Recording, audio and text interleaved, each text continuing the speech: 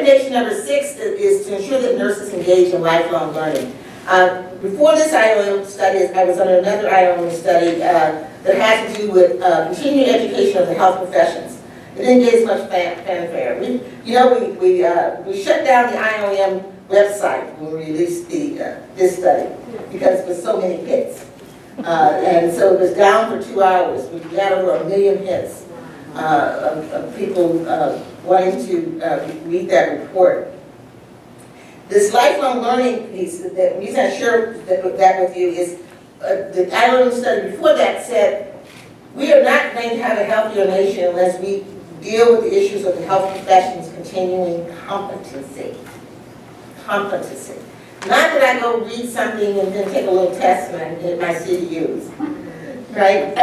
But that we actually have a way to validate that the individual is still competent. Now, I said my background is in perinatal nursing. When I'm doing rounding in labor and delivery or my neonatal intensive care unit, my staff are often saying to me, Linda, go put on some scrubs. I said, I'm not going to harm no babies. You know, I can't take my 70s knowledge and go try to apply it in care of those babies. Lifelong learning for the purpose of keeping the patient safe. Really about doing good. Doing good, I say doing good as opposed to just saying do no harm. Because, it's a chance, flipping a coin, when you talk about no, really. Because harm can happen, the whole instance of rare events. You could have been doing all the right things, but a rare event occurs, and harm occurs. So it's do good. And to do good, you have to have knowledge. And you have to have continuous infusion of that knowledge. Because we don't just stand still like this. Things have changed around us. Systems change around us. So we need nurses, leaders to play an active role in supporting lifelong learning as a key strategy. That is an area for this school that I hope you will take up. So it's not about just your production capacity in relationship to students who are coming in, but really what's your role in terms of supporting lifelong learning, both the nurses and other members of the health profession. Recommendation number 7 is enable nurses to lead change to advance health. So we need to prepare nurses to be leaders. And there's so much opportunity for nurses to lead, but we are not out there doing it. And some individuals think they need permission. All right, if you think you need permission, let's give them permission to lead. Let's put it in programs. Leadership is a practice art. It's a practice art. So you have to provide opportunities for individuals to lead at all levels. And so I gave an example of the A1E Nurse Management Program, but there are many other types of development programs. Recommendation number 8 says we wish we had more evidence. And because we don't have as much evidence as we need to generate more evidence about the workforce. We need to move from thinking about the nursing shortage as a supply issue and look at it as a demand issue. That means you have to go out there and find out what's the demand for nursing.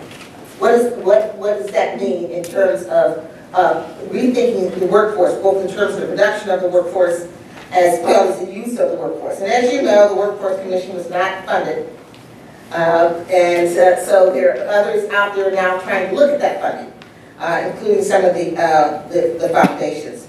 So now we have a campaign for action shared by Sheila Burke, and it's again made up of consumers, physicians, purchasers of healthcare services, funders of healthcare services. We have 4 nurses on it, but it's not the main group. These are our threads. The campaign believes that we must improve the education of the workforce and work with that. Provide opportunities for nurses to lead. Focus on improving access to primary care, and we need more data, and we need to do it in an intercollaborative way. So I hope that each of you have joined the Ohio Action Campaign. How many of you know about the Ohio Action Campaign?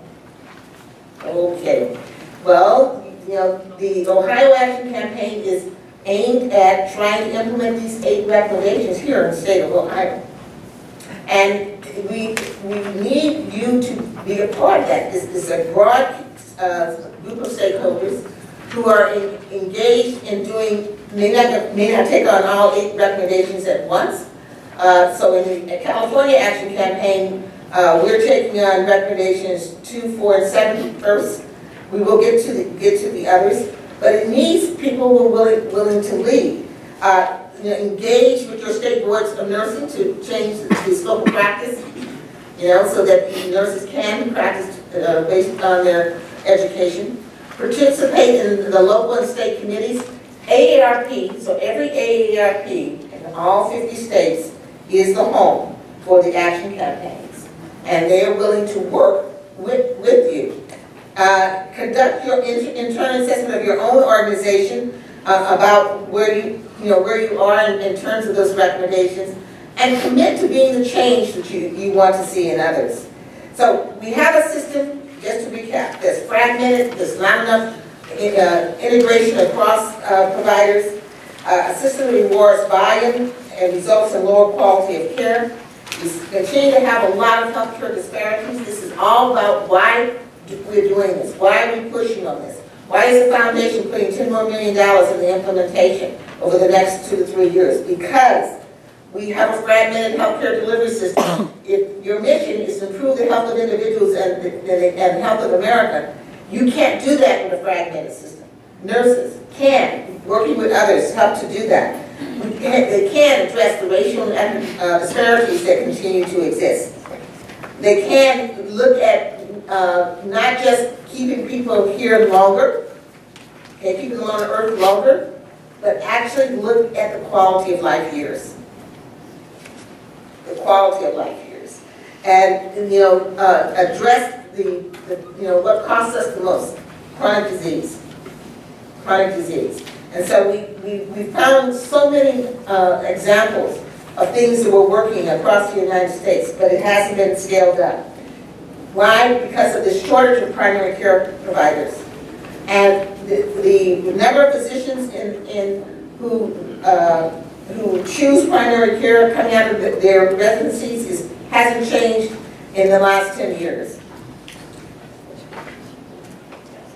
So the Affordable Care Act will say 32 million more individuals will be on the rolls by 2014. How will we provide care for those individuals? We cannot provide it with the framework that we have now with the individuals who are delivering care now, the way that they're delivering care. We continue to have a high cost. The federal budget deficit is a large part of that has to do with health care. Wages are stagnated in there, so this is the burning platform. And the Robert Wood Johnson Foundation says we must find a way to address these challenges, and nursing has the ability to do that. So this is a report, if you haven't seen it, and it is a blueprint. There are 8 recommendations, 43 sub-recommendations that if we were to implement them across the nation, we believe that we would have changed the healthcare system.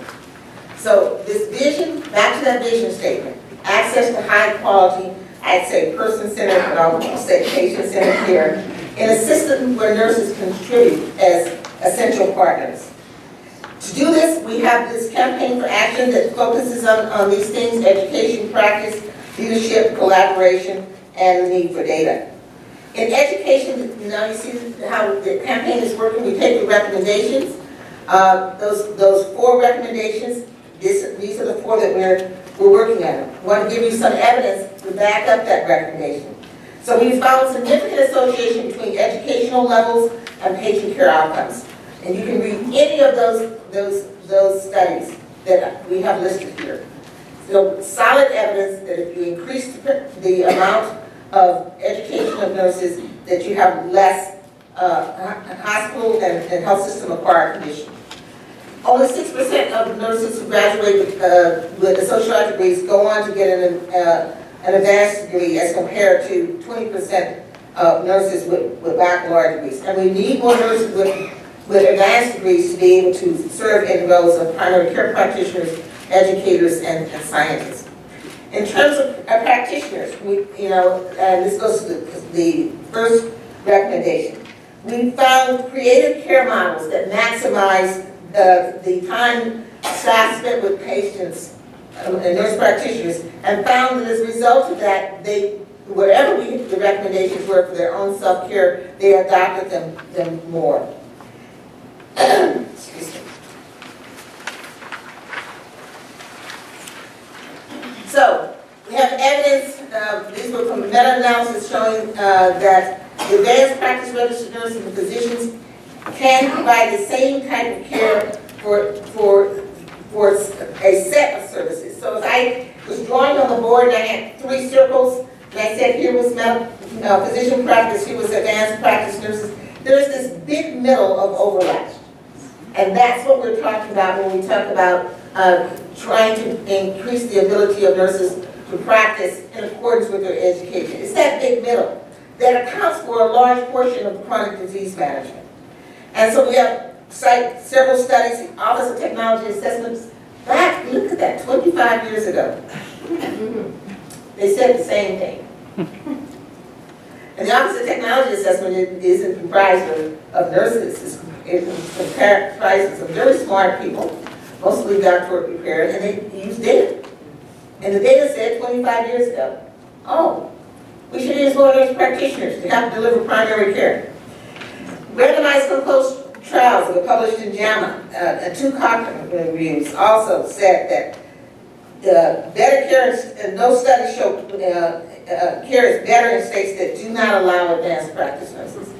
So in states, the 14 that do, care is equal as the others that do not. And in fact, I really would suggest you read these studies if you need the evidence. Please go read it as we did. This is just a displays the states that are independent practice states and the states that require supervision for prescribing and the states that require supervision for diagnosis, treating, and prescribing.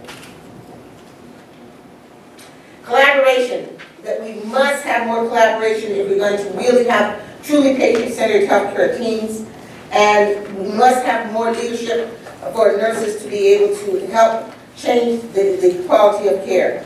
A Gallup survey that we did in 2010 found these were 1,500 opinion leaders, some of the brightest people in the world, people running large businesses, people in the Senate, people who were delivering various types of services, and they said nurses should do more. They have the ability, but they're not doing more, to reduce errors, and that they have to have more input and impact in planning and policy development. So a survey of 100,000 United States hospitals that says that nurses only account for 6% of hospital board members. Only 6%. Now a little more hospital history for you. Let's see if you get this one right. Who were the first CEOs of hospitals? Nurses. Nurses. Remember that the majority of hospitals emerged from religious societies. And those sisters literally were sisters. And they were nurses. Okay?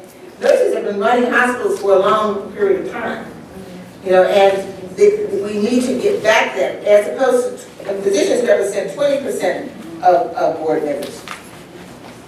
So here's an example again, and I talked about transforming care at the bedside, and you can see that this evidence that we published, this is in Health Affairs, by the way, the journal, solid evidence of if you allow nurses to lead at every level, that they can achieve better outcomes.